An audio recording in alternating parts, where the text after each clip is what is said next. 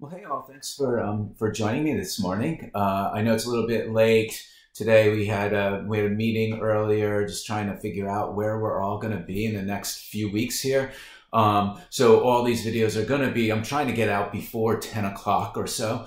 So anyway, just keep an eye out for them. You know, things are changing fast.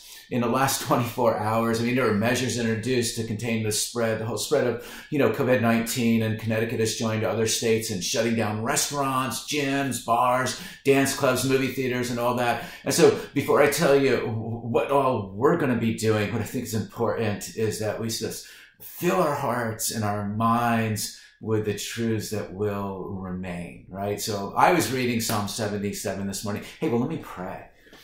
Father, I just pray even right now, as all those who are watching this, your peace would just flood them, God.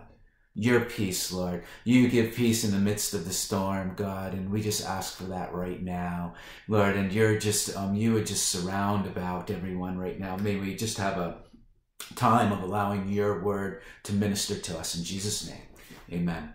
So I was reading Psalm 77 this morning. I just thought it was so awesome. Listen to what it says here. Psalm 77 says, it's to the chief musician, to Jeduthun, a psalm of Asaph, right? I cried out to God with my voice, and he gave ear to me. So I like that first line, like, I cried out to God with my voice, to God with my voice. And that's really good instruction right there. Just cry out to God with your voice. Don't do it just within. I mean, sometimes we do that whole thing of where we're just praying, quietly to ourselves. And that's good. It's got its place, right? But do it out loud too. Do it out loud. Cry out to God with your voice. And if if you get used to doing it like that, you'll find that you'll be enlisting God in more of your activities and more of your thoughts, even more of your panics. And there's that promise that follows when you cry out to God with all of your with your voice. It says, and he gave ear to me. He heard me. And it goes on, it says, in the days of my trouble, I sought the Lord. My hand was stretched out in night without ceasing. My soul refused to be comforted. And some of you know exactly what that is, right? Waking up in the middle of the night, you got these troubling thoughts that are just continuing to go on in one's mind. But listen what the psalmist says. He says, I remembered God and was troubled. I complained and my spirit was overwhelmed. Selah. So he says, let this kind of sink in. Like, in other words, the psalmist knows exactly what we're going through, but he does something about it. And look at the next stanza, verse 4. It says, you hold my eyelids open. I'm troubled that I can't speak. I have considered the days of old, the years of ancient times. And listen, and this is what he does. I call to remembrance my song in the night, and I meditate within my heart, and my spirit makes diligent search. So he says this, in the midst of all the trouble, I consider the days of old, the years of ancient times, and then I call to remembrance a song in the night. So for some of this stuff, you have to be proactive for, right? I have to make a list ahead of time. So I can make a list in my own life and like where God has been faithful and what God has done in my life. I can go and recount through the scripture like he's going to do a little bit later on, and just say, okay, well, God, look at what you've done in the past and look where I am right now, right? But what I would suggest is, make a list ahead of time of what God has done in your life or in your family, what you've seen him do, just in others, or maybe your answered prayers and so forth, and list them right out like that. I know song in the night, you have to have that ahead of time, because if you're waking up in the middle of the night and you're troubled or something, you're not going to have a song, right? But if you have it written down, you'll have it to pull from. And what you're doing is you're just taking these thoughts and anxious thoughts that are captive, and you're bringing them and making them submissive to Jesus Christ. You're filling your heart with that which is eternal. You're remembering and reminding yourself of what God does. And so going on, he says, listen to this. He says, asks a bunch of questions. Will the Lord cast off forever? So what's the answer to that? Okay, will he be favorable no more? What's the answer?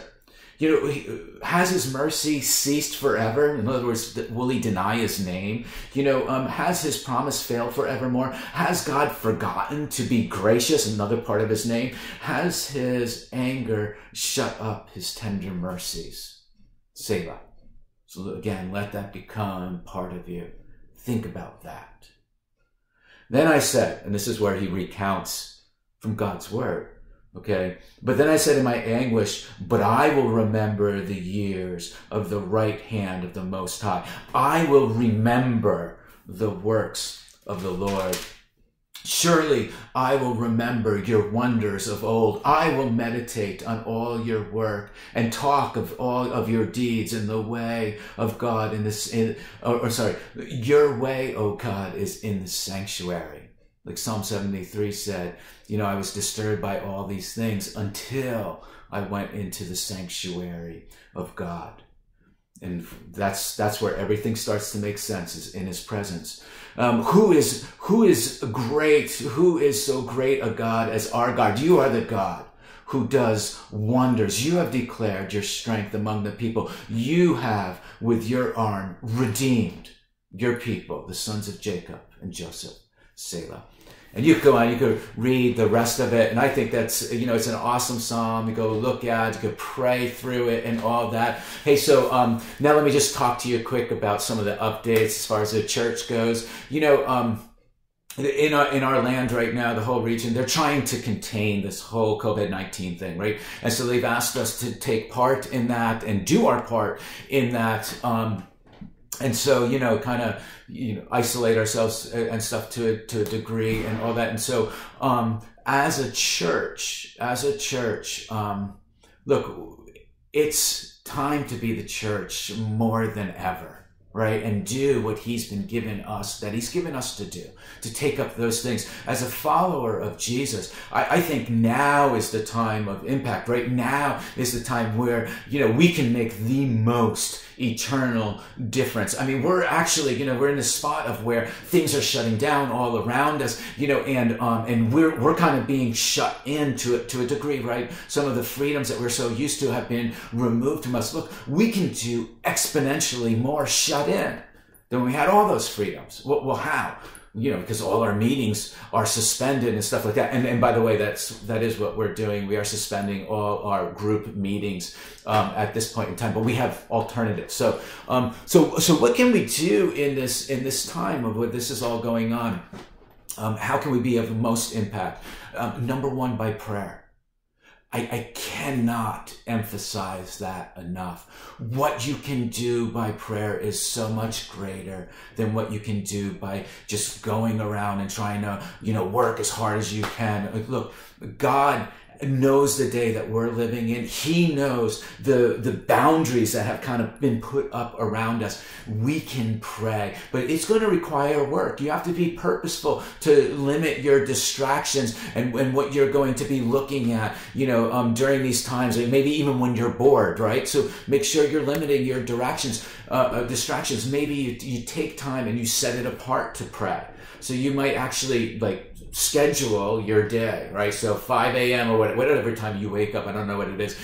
When you wake up, you're like, I'm going to spend some time in prayer here. And then at noontime, I'm going to spend time in prayer here. And then at 7 o'clock, I'm going to spend time in prayer there.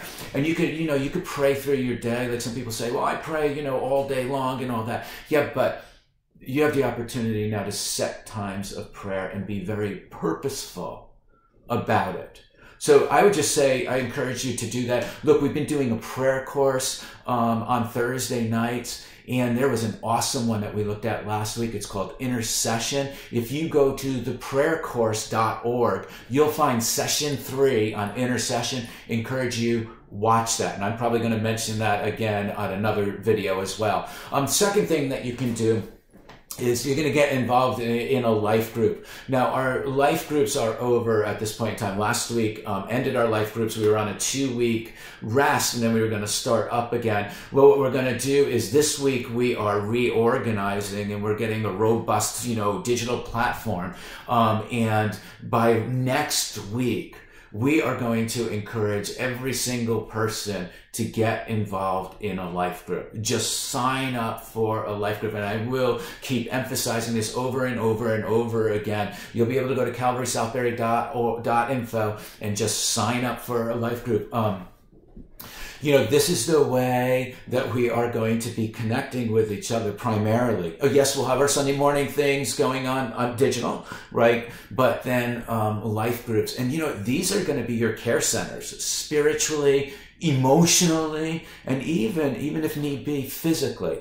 Okay, so next week we're going to be really looking at that. And then third, get in on a Zoom prayer, or I should say a Zoom prayer. We've set up prayer online. We're going to have set times for those. We'll be sending out email. There'll be Facebook that will be up, and Facebook will have notices about the prayer groups and when they're meeting and so forth. We had one last night at 7. It was phenomenal. It was great to just see people and just to pray together. So we are going to have those. Again, keep a lookout for that. Tomorrow we're going to be sending out an email bulletin, and it'll have more information on that because we're setting a lot of these things up even today. And I know for some of you, look, the whole digital platform stuff is intimidating. I get it. We are going to help you walk through it. We can do it over phone. We'll be doing it over instructions by sending those instructions to you. But listen, you're going to need to embrace the tech. You're going to have to. This is a season of where you just have to, and then you could ignore it after this, okay? But we've got some weeks ahead. And we need to be in touch with one another. We need to be praying for one another. You'll find that you can actually fellowship with one another online and through the digital, and it will be good. I can tell you it will be, because God knows the day in which we live right now. Hey, so let me pray for you guys. Thanks for being here with me. Father, all these things. Life has just changed so drastically. And yet, God, you knew these days before we even heard of what COVID-19 was. You knew about it way back then. You knew where we would be walking right now, today. And God, I just pray for each of us that we would be wise. God, that even as there is this, this crackdown of going out and all of that, God, that we would help do our part in helping to just suppress the spread of this thing going on. And God, so we just look to you. God, may our fellowship with one another, even though we're not meeting face to face, physically, may that digital face to face work out beautifully. May you be honored in our lives. In Jesus' name, amen. Hey, I'll talk to you guys tomorrow. God bless you.